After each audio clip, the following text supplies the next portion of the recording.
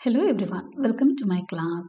இன்னைக்கு கிளாஸ்ல நம்ம பார்க்க போறது ஒரு poem Draupadi by Subhata Bhattacharya. Before entering into the class, a kind request. நம்ம சேனல் இன்னும் சப்ஸ்கிரைப் பண்ணலைன்னா சப்ஸ்கிரைப் பண்ணுங்க, உங்க ஃப்ரெண்ட்ஸ்க்கும் ஷேர் பண்ணுங்க, சஜஸ்ட் பண்ணுங்க. Thank you. With a small introduction, நம்ம கிளாஸ்க்குள்ள போகலாம். Subhata Bhattacharya was born in the year 1942. Okay, so அவங்க பிறந்தது வந்து 1942ல். அவங்க ஒரு பெங்காலி போய்ட், நிறைய பெங்காலி போம்ஸ் எழுதியிருக்காங்க. அதில் பெஸ்ட் போம்ஸ் எல்லாம் இங்கிலீஷில் டிரான்ஸ்லேட் பண்ணப்பட்டிருக்கு. ஓகே, ஸோ மற்றபடி பெருசாக ஒன்றும் நமக்கு சுபாதா பட்டாச்சாரியா பற்றி நிறைய இன்ஃபர்மேஷன்ஸ் கிடைக்கல. ரைட், ஸோ கிடைச்சதை உங்களுக்கு நான் கொடுத்துருக்கேன்.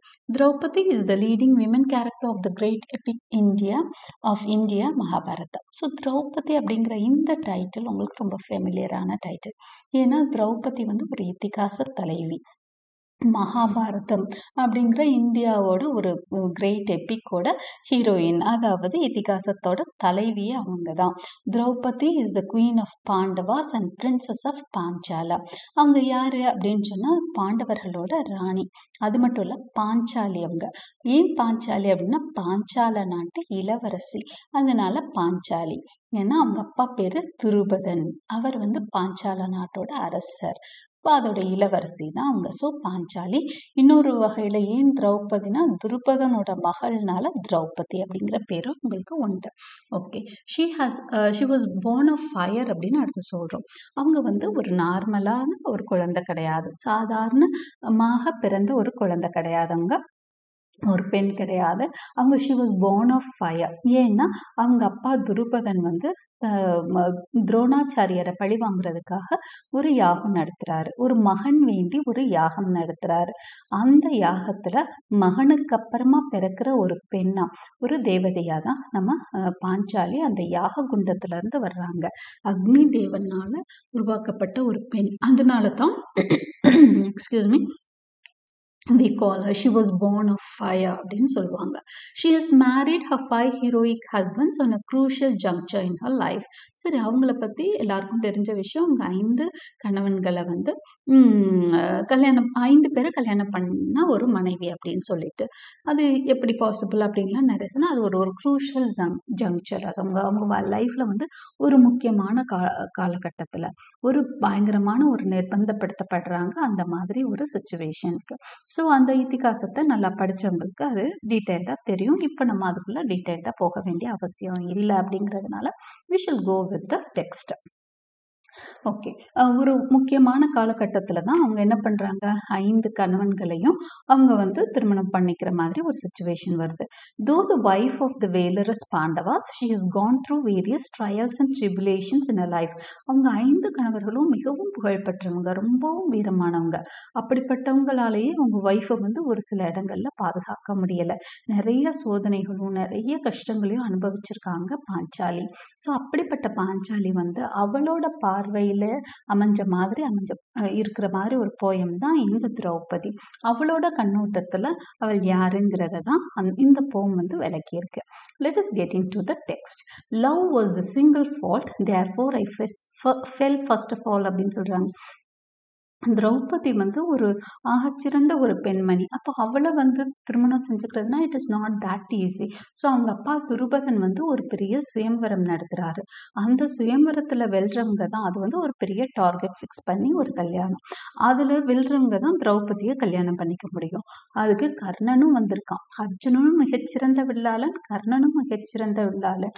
ஆனா கர்ணன் வந்து தான் ஃபர்ஸ்ட் அந்த இதுக்காக வரான், காம்படிஷனுக்கு வரான். ஆனா திரௌபதி வந்து அதுக்கு முதவே அர்ஜுனன் மேல காதல் வயப்பட்டுட்டா. எப்படி அப்படின்னா, அவனை பட்டு கேள்விப்பட்டு, அதிகமா அவனை பத்திய விஷயங்கள் எல்லாம் கேள்விப்பட்டு அர்ஜுனன் மேல அவ வந்து ஒருதலை காதலோட இருக்கிறாள். ஸோ கர்ணனை வந்து அவ வந்து அவாய்ட் பண்றதுக்காக ஒரு சில விஷயங்கள், ஒரு கமெண்ட்ஸ் பண்ணி, ஒரு சில கமெண்ட் அந்த இடத்துல பாஸ் பண்ணி என்ன பண்றாங்கன்னா, கர்ணனை வந்து அந்த காம்படிஷன்ல பார்ட்டிசிபேட் பண்ண விடாம தடுத்துடுறாங்க திரௌபதி. அதனால அதுக்கு காரணம் என்ன? இவங்க வந்து காதல் வயப்பட்டதுனால தான். அர்ஜுனன் தான் தன்னை திருமணம் செஞ்சுக்கணும்னு ஆசைப்பட்டதுனால தான் இந்த மாதிரி ஒரு விஷயம் பண்றாங்க. ஸோ அதனால தான் அவங்க சொல்றாங்க, love was the single fault therefore I fell first of all அப்படிங்கிறாங்க. காதல் தான் நான் செய்த ஒரே தவறு, அதனால் தான் நான் முதலாக விழுந்தேன் அப்படின்றாங்க. ஓகே, அதனால தான் விழுந்தாங்க. ஏன்னா கர்ணனை கல்யாணம் பண்ணியிருந்தா கர்ணனோட போயிருந்திருக்கும். அர்ஜுனனை கல்யாணம் பண்றதுனாலதான் 5 பேரை கல்யாணம் பண்ணி அவளோட நிறைய விஷயங்கள்ல அவங்க பிரச்சனைகளுக்கு ஆளானதுக்கு அதுதான் காரணம்னு அவங்க சொல்ற மாதிரி இந்த போம் அமைஞ்சிருக்கு. அவங்க சொல்லல, பட் அந்த மாதிரி ஒரு கற்பனையில எழுதப்பட்ட ஒரு போம். Okay, I spend 5 nights in 5 rooms. ஏன்னா அவங்க 5 பேரை திருமணம் செய்ததுனால 5 இரவுகளில் 5 ஆடவர்களின் அந்த ரூம்ஸ்ல வந்து பொழுத கழிக்கிறேன்ற மாதிரி போட்டிருக்காங்க.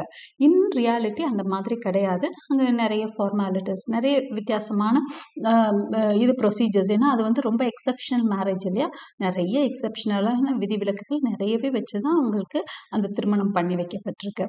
ஆனாலும் அவங்க என்ன சொல்றாங்க, இந்த போயம்ல அந்த மாதிரி ஒரு சில, எப்பவுமே போயம் கவிதைகள்ல வந்து ஒரு சில லிபர்ட்டிஸ் எடுத்துப்பாங்க, ஒரு சில விஷயங்களை வந்து அவங்க ஈஸியா எடுத்துப்பாங்க. அந்த மாதிரி எழுதப்பட்டது தான். So I spend 5 nights in 5 rooms சொல்றாங்க. All of them needed my labour services body not my love சொல்றாங்க. இந்த 5 பாண்டவர்களுக்கும் என்ன தேவைப்பட்டதா? அவங்களிடமிருந்து அவங்களோட லேபர், அவங்களோட சேவை தேவைப்பட்டிருக்கு. சர்வீஸ், அவங்களோட கடின உழைப்பு, அவங்களோட ஃபிசிக்கல் பியூட்டி, இது எல்லாமே தேவைப்பட்டது. ஆனால் என்னுடைய காதல் யாருக்கும் தேவைப்படவில்லை, என்னுடைய அன்பு யாருக்கும், உண்மையான அன்பு யாருக்கும் தேவைப்படவில்லைங்கிறாங்க. ஏன்னா இந்த இடத்துல அவங்க ஒருத்தரோட ஒய்ஃப் அப்படின்னா அவங்க ஒரு மாதிரி பொசசிவாக இருப்பாங்க, லவ்வாக இருப்பாங்க. ஆனால் 5 பேருக்குங்கிறதுனால அந்த யாருக்குமே அவங்க மேலே ஒரு பொசசிவ்னஸ் வரல. அப்போ அந்த லவ்வும் வந்து அங்கே எல்லார்கிட்டையும் லேக்காக இருந்தது. அதனால தான் அவங்க சொல்கிறாங்க, even he has his own Subhadra உலுப்பி சித்ராங்கதாங்கிறாங்க. இவங்க யாருக்காக ஆசைப்பட்டு இந்த திருமணத்துக்கு ஒத்துக்கிட்டாங்களோ அந்த அர்ஜுனன், யார் மேலே காதல் வயப்பட்டாங்களோ அந்த அர்ஜுனனுக்கு கூட என்ன இருக்குதான், தனியாக ஒய்ஃப்ஸ் இருக்காங்க. எல்லா பாண்டவர்களுக்கும் வேற வேற ஒய்ஃபும் இருக்கிறாங்க, அப்பார்ட் ஃப்ரம் பாஞ்சாலி. அதுதான் அவங்க சொல்றாங்க, even he has his own Subhadra உலுப்பி Chitrangada அப்படிங்கிறாங்க. அவருக்கு கூட 3 வேறு மனைவிமார்கள் இருக்கிறாங்க. யாரு? சுபத்ரா, உலுப்பி, சித்ராங்கதா இருக்காங்க. அப்படி இருக்கிறப்போ நான் இங்க யாரு அப்படிங்கிற மாதிரி. குவீன் தான், குவீன் ஆஃப் இந்திரபிரஸ்தா. இந்திரபிரஸ்தாவோட குவீன் அப்படிங்கிற பதவி மட்டும்தான் அவங்களுக்கு இருக்க ஒரே இது பெரிய விஷயம் அப்படின்னா அது ஒண்ணுதான். வேற மனைவிகளை அவங்க அங்க கூப்பிட்டு வர முடியாது. ஆனா இவங்க இந்த கணவன்கள் வந்து அவங்க ஒய்ஃபை பார்க்க அவங்க இடத்துக்கு போயிடுவாங்க. பட் இவங்க இந்திரபிரஸ்தத்தோட ராணி இவங்க மட்டும்தான். ஸோ அதுதான் அவங்களோட ஒரே கண்ட்ரோலா இருந்தது. Each flower bloomed in a different spring, I am of no spring அப்படிங்கிறாங்க. ஈச் ஃப்ளவர், பொதுவாக பூக்களை வந்து பெண்களோட கம்பேர் பண்ணுவாங்க. ஏன்னா மென்மையான ஒரு விஷயங்கிறதுனால பெண்களோட கம்பேர் பண்ணுவாங்க. பொதுவாக பூக்கள் எப்போ பூக்கும்? ஸ்ப்ரிங் சீசன்ல பூக்கும், வசந்த காலத்துல போகும். அப்போ பெண்கள் எல்லாம் வந்து வசந்த காலத்தை கொண்டவர்கள், மென்மையானவர்கள் அப்படின்னு ஒரு கம்பாரிஷனுக்காக இதை சொல்றாங்க. But I am of no spring அப்படிங்கிறாங்க. நான் ஆனால் வசந்த காலத்தை சேர்ந்தவள் அல்லவே அப்படிங்கிறாங்க. ஏன்னா திரௌபதியை பத்தி நம்ம படிக்கிறப்பவே எல்லாமே அவங்களோட எல்லா விஷயமும் வித்தியாசமா இருக்கும். அவங்களோட கல்யாண வித்தியாசம், அங்க பிறப்பு வித்தியாசம், கல்யாண வித்தியாசம், அடுத்ததான் அவங்க வாழ்க்கை முறை, அதுக்கப்புறம் அவங்க இருந்த எல்லாமே வித்தியாசமா இருக்கும். அவங்களாலதான் குருக்ஷேத்திர போருக்கு ஒரு மெயின் ரீசனே நம்ம திரௌபதி தான் அப்படிங்கிறப்போ, அஃப்கோர்ஸ் அந்த சூதாட்டம்னாலும் அதுக்கப்புறம் நடந்த விஷயங்களுக்கெல்லாம் காரணம் திரௌபதி தான். திரௌபதி அவங்க மானபங்கப்படுத்தினதுனாலதான் பெரிய பெரிய சபதங்களை அந்த பாண்டவர்கள் வந்து எடுக்கிறாங்க. திரௌபதி வந்து தன்னோட தலைமுடி அவிழ்த்து விட்டு, இதை நான் சூடணும் அப்படின்னா அந்த கௌரவர்களோட ரத்தத்தினால என்ன மாதிரி அவங்களோட ரத்தத்தை வந்து தடவிக்கிட்டு தான் என்னோட தலைமுடியை சூடுவேன் அப்படின்னு சொல்லி அவங்க ஒரு சபதம் எடுத்துட்டுறாங்க திரௌபதி. ஏன்னா அரசவையில எல்லாரும் முன்னாடியும் துச்சாதனனும் துரியோதனனும் அவனை ரொம்பவே பாஞ்சாலியை அவமானப்படுத்திடுறாங்க, மானபங்கப்படுத்துறாங்க.